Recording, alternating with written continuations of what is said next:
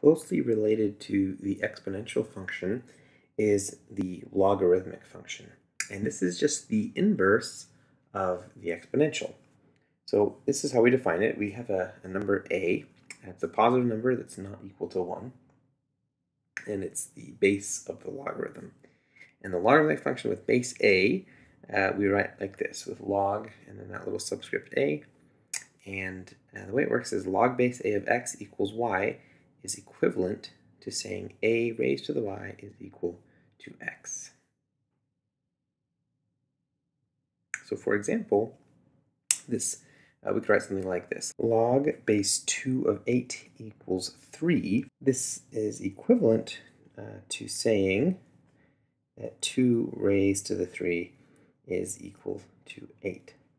Now, this may seem kind of silly, like why do we have two equivalent ways of saying something? But this is actually what we do in mathematics all the time.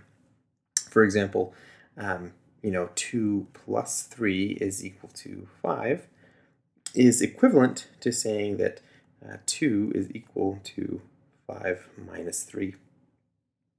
So we have the operation of addition, and its inverse is this operation of subtraction.